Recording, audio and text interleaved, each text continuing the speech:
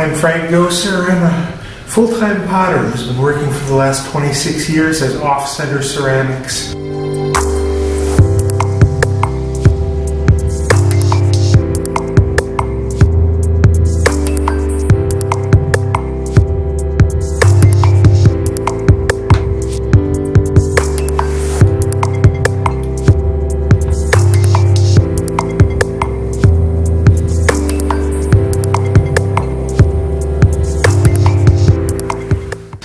When I first started, I was still teaching at the U of O Craft Center and using their facilities, but when I went out on my own, being a potter requires a lot of physical plant. You need kilns, you need wheels. I had some of it, but not nearly enough, and so fortunately for me, I was able to join Club Mud, the pottery co-op here at Maude Kerns Art Center.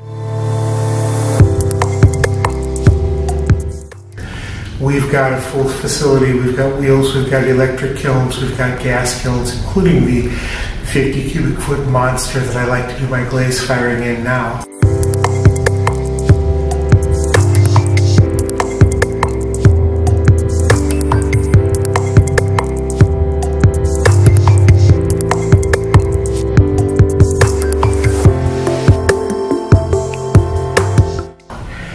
At this point in my career, I have a home studio where I do everything through the first firing, then I bring it all down to Club Mud, glaze and decorate, hand paint everything, birds and animals mostly.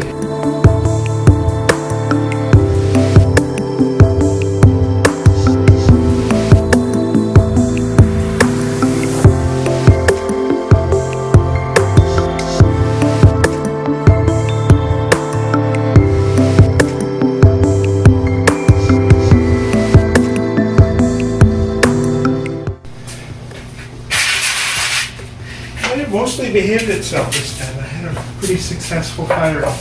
There's still a little air leak down at the bottom on the door side that means I have some bowls that are oxidized.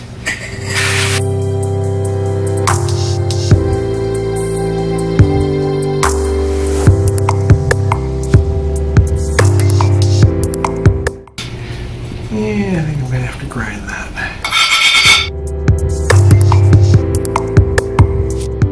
After which it's time to take it out, inventory it, price it, and take it on the road. I sell at the Eugene Saturday Market and Holiday Market and about 6 to 8 road shows a year. Just got back from one a couple of weeks ago in Medford called Clay Folk. That's probably my best of the year. When I'm not making and firing clay pots, I also do some tile work. I've done commissions, backsplashes, surrounds. I like to play around with animal imagery and sort of scenery on tiles. I have some mirrors, in fact, here in the show that are tile surrounds as well.